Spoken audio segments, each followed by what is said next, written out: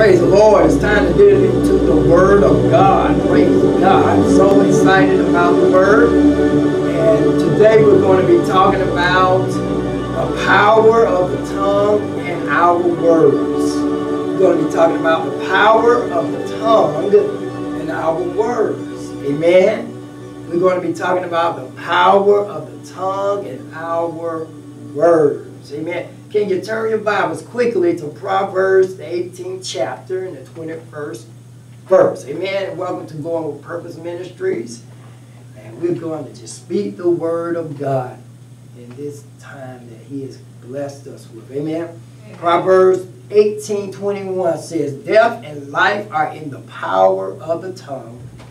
And I'm reading from the Amplified Version of the Bible.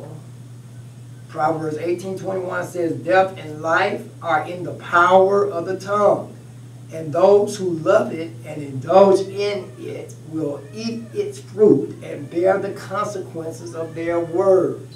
Amen?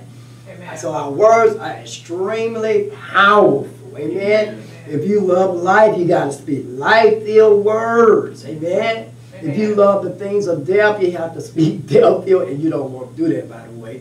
But if you speak negative words, if you speak words of death, that's what you will speak over yourself. Amen? Amen. Praise God. Now we're going to talk about 5 reasons we need to be concerned about the words we speak in our everyday lives. Amen? 5 reasons we need to be concerned about the words we speak in our everyday lives. Amen? Number 1. We were made in the image and likeness of God. Amen? Amen? We were made in the image and likeness of God. That's number 1. By us being made in the image and the likeness of God, we have His Spirit on the inside of us. Amen? Amen. Praise God. We have His Spirit. There's power. Just like we like I said before, we like chips off the old block. Amen. We are made out of the God stuff. Amen. Amen. So our words are powerful. Amen. Amen. Our words can build. Our words can create, so to speak, because God's words are in us. Amen. Our words can ruin everything around us.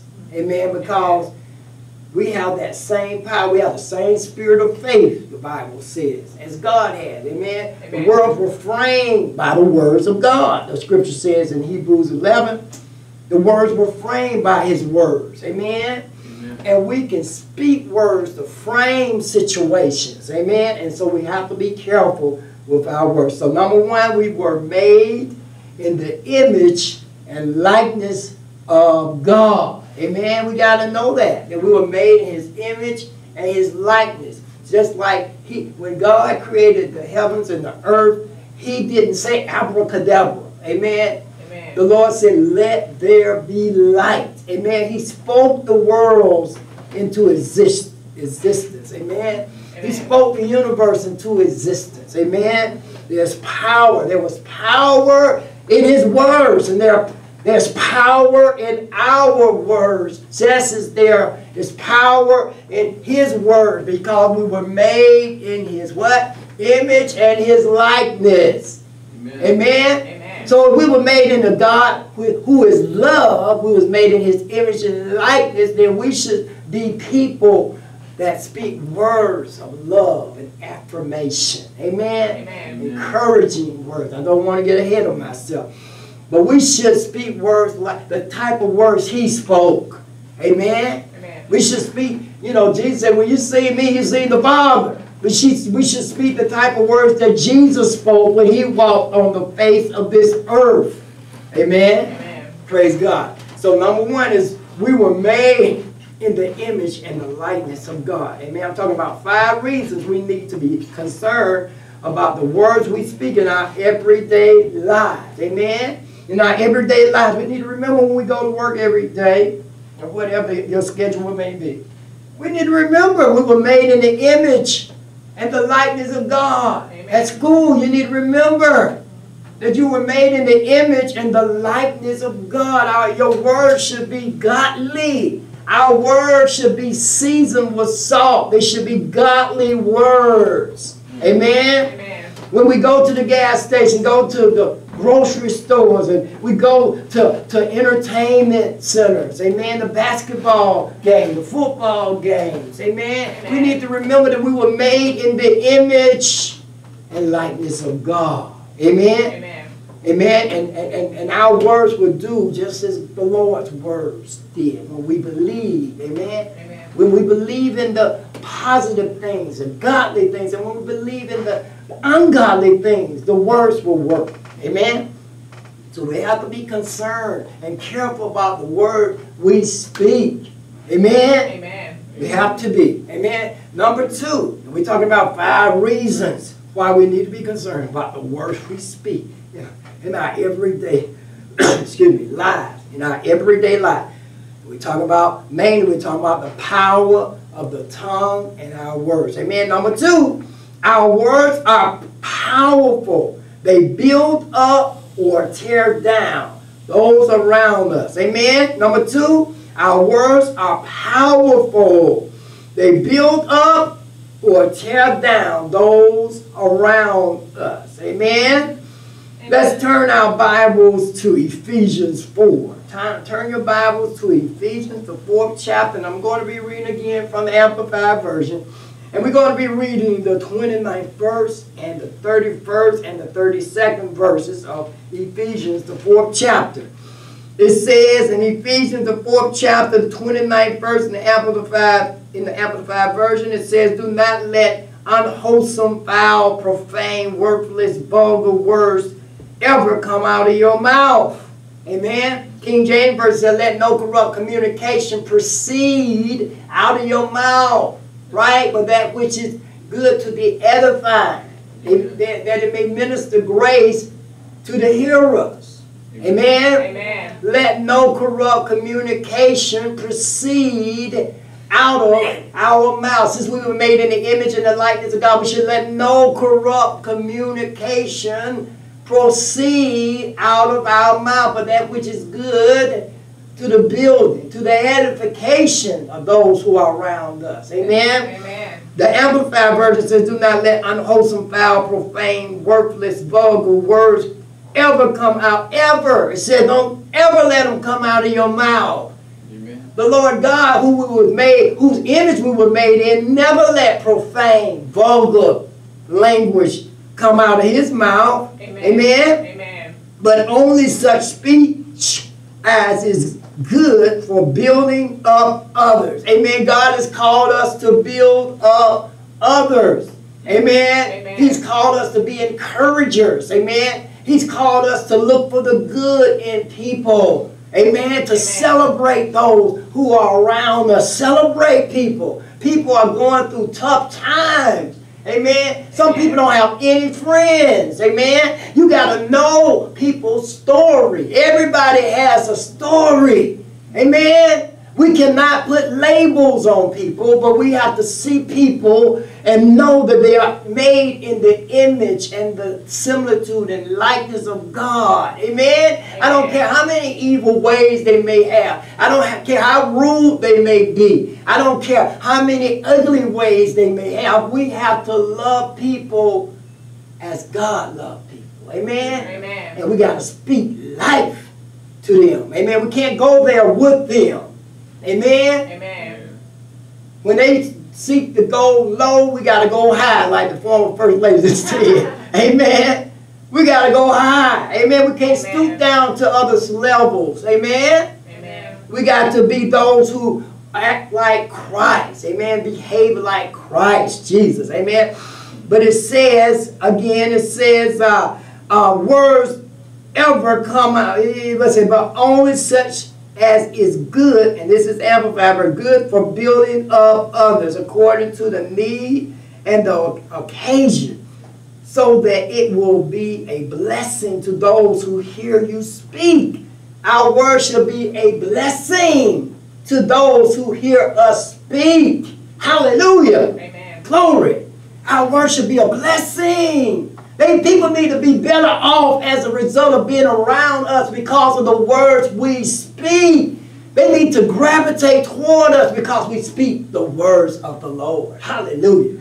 Because we speak the words of the Lord, people should gravitate to us. Amen? Amen. Because they can't get enough of the words of God. Hallelujah. Words that are wholesome. Amen? Amen. Words that come from the heart and mind of God.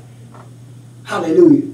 Hallelujah to God. Ain't that good? It says, so that it will be a blessing to those who hear you speak. 30. It says, do not grieve the Holy Spirit of God, but seek to please Him, by whom you were sealed and marked and branded as God's own for the day of redemption, the final deliverance from the consequences of sin. 31 says, let all bitterness and wrath and anger and clamor, perpetual animosity, resentful strife.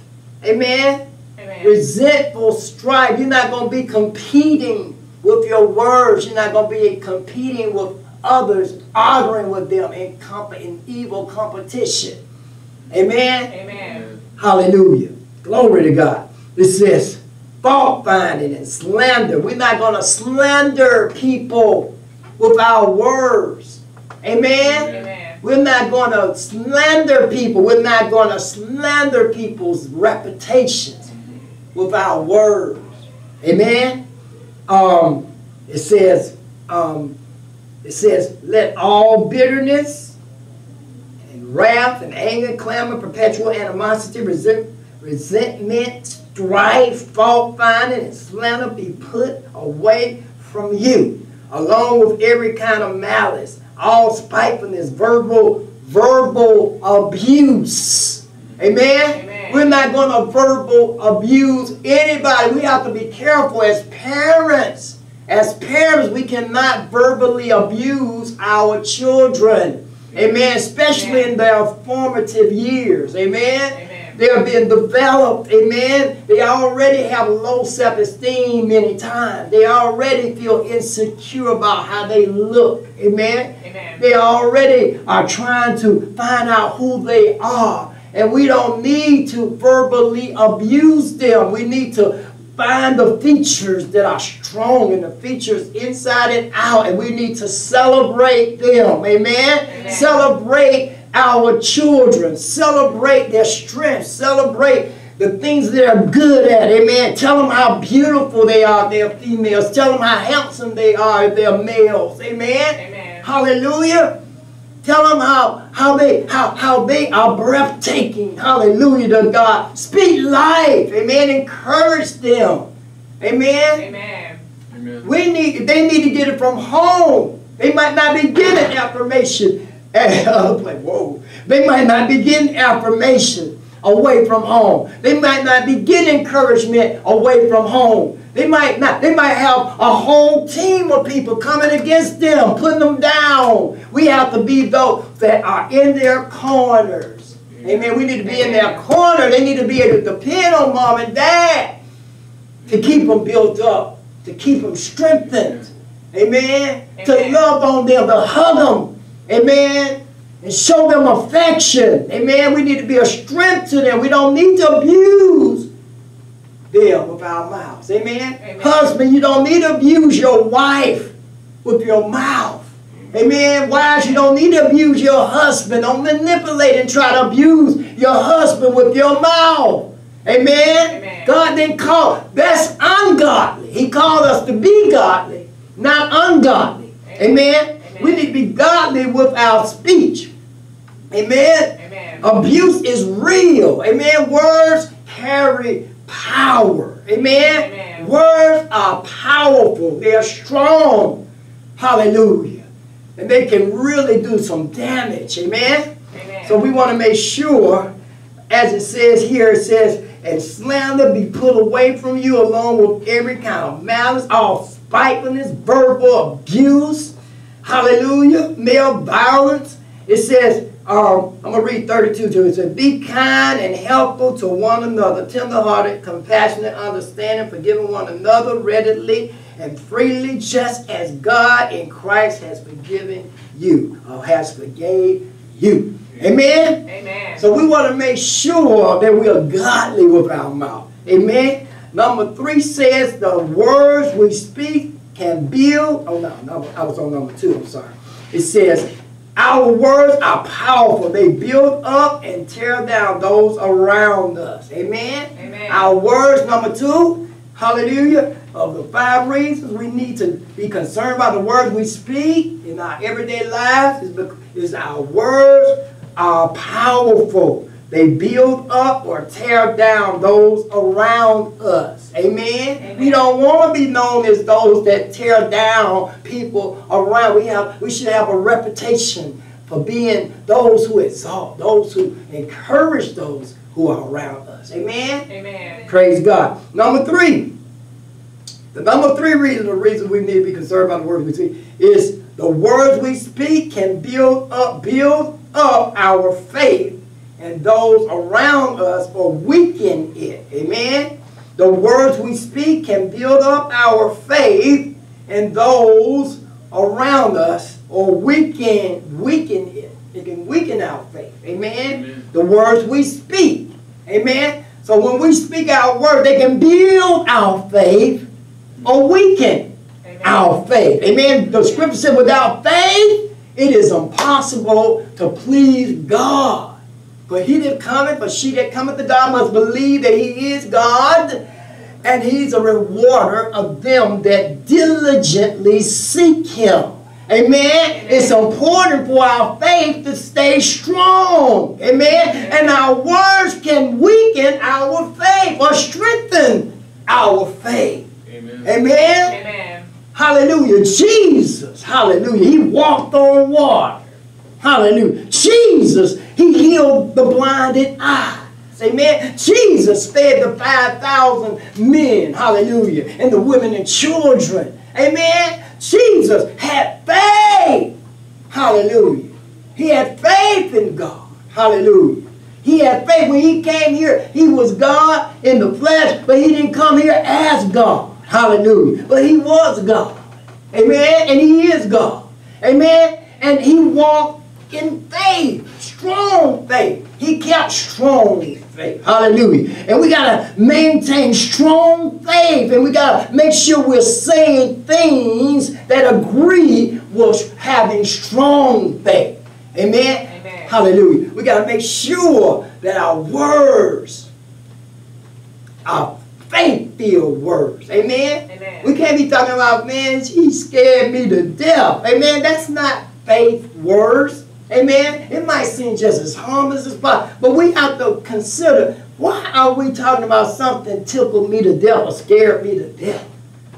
Amen? Amen. If I believe that the words that I speak are powerful, those words don't agree with what the words say when it says death and life is in the power of the tongue. Amen. We got to make sure, we can say, man, that tickled me to life.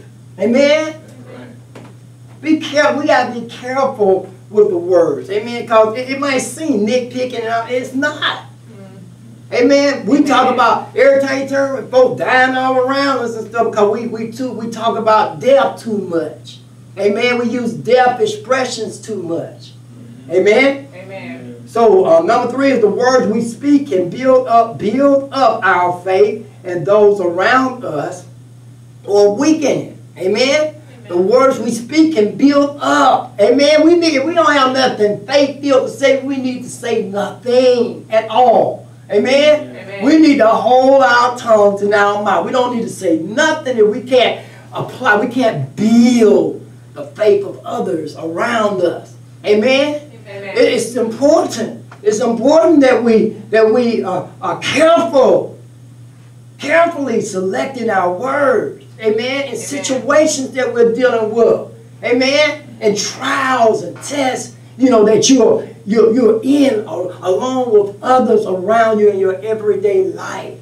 Amen. You got to make sure that you're the one that's speaking hope and faith in the situation. You should be the one that's doing that. As a Christian, we should be the ones that are doing that's speaking hope and faith in the situation. That we see, that, hey, it's going to be okay. God has us. Amen. Amen. God is in control of this situation. It gets better. Amen. Amen. The Lord is with us. He said that He would never leave us nor forsake. I trust God in this situation. I don't know how. I don't know when. But I know God is going to show up in this situation. He's going to turn it around. Amen. We need to be the ones that's saying that. When we're going through hard trials and tests and tribulations along with others around us. Amen? Amen. All of us going through the same trial. We need to be the one that offer the hope. We need to be the one talking about how wonderful and how great He is, and how He is on this thing. He's in this thing. He is on it. Amen. He's on it. Amen. Even though it don't look like He's on it, even though it looks hopeless, we need to be the one that says He's on it. Amen. Hallelujah. I don't care what things look like. I don't care how I feel. I know the Lord will deliver in this situation. Hallelujah. We got to speak words of faith and hope in our hard trials and suffering and pain. Amen? Amen. So number 3 says the words we speak can build up our faith in those around us or weaken it. Amen? The words we speak can weaken the faith. We trying to get people. I don't want to get ahead of myself. Oh boy, I'm about to get ahead of myself. But we got to build people's faith. Mm-hmm. Amen. Amen? Amen. People's faith need to be built up. Amen. They need to know the Lord liveth. Amen? Amen. I mean, you know, it's easy to praise God with everything going good. Everything is going wonderful. Amen. Got plenty of money. Amen? Amen. Beautiful house, beautiful cars, beautiful children. Children not getting into trouble. Amen? Amen. It's easy to praise the Lord and thank Him and just celebrate life. A beautiful day outside. Amen? Amen. Flowers are beautiful. The birds are chirping and singing and everything. It's easy to praise God when you're on the beach and you're on vacation and you're just chilling and the wind is blowing against your body and you don't have to work for 6, 7, 8 days. It's easy to praise God. Amen. But what about when things are challenging, when things are not going exactly the way you want them to go? How do we respond to that? Can we still have the same level of faith as we have when everything is going wonderful? Amen. And that's what the people need to see. Amen. Amen. When they're around us. Amen. That's what they need to hear, those type of the strong words of faith. Amen. Now, number 4. We're talking about 5 reasons why we need to be concerned about the words we speak in our everyday lives. Number 4, our words can hinder the unsaved from coming to Jesus. Amen? Amen. Our words can hinder the unsaved from coming to Jesus. Let's go to something. I'm just going to quote. I think God helped me to remember this verse. Psalms, the 1st chapter says, "Blessed is the man or woman that walketh not in the counsel of the ungodly, nor standeth in the way of sinners." Are we standing in the way of sinners? Are we blocking sinners from coming to Jesus? Amen? Amen. Amen. Our words can hinder the unsaved from coming to Jesus. Are we hindering the unsaved from coming to Jesus because of the words that we are speaking? Amen? Amen. Because they're hearing the word. We're saying, like my mom used to say, you know, that person was talking out both sides of their mouth. Amen? You're talking God on this side of your mouth, and you're talking defeat and fear, degradation on this side of your mouth. Amen? Amen. Are we preventing and hindering people from coming to Jesus because of the things we're saying? Amen. Amen? Amen.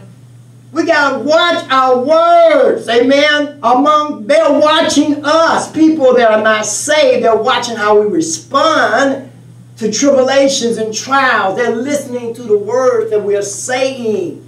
Amen? Amen. They're wanting to come to Jesus, and they're seeing you, and they're trying to figure out now, is He real or not?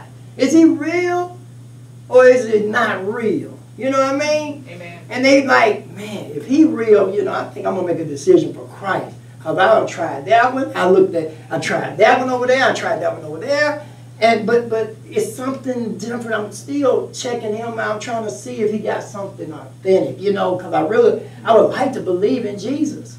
Amen. I would really like to believe in Jesus, but you know, I'm trying. Is he real? You know, and see, people are watching us in that manner. They're watching us just like that, and they hoping that we really have Jesus and that Jesus is real, because the only Jesus some people will ever see is the one that in us.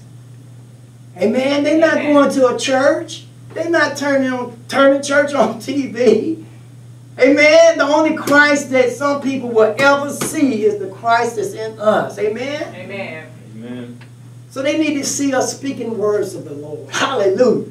The words of Christ. Hallelujah. The kind of words that Christ spoke.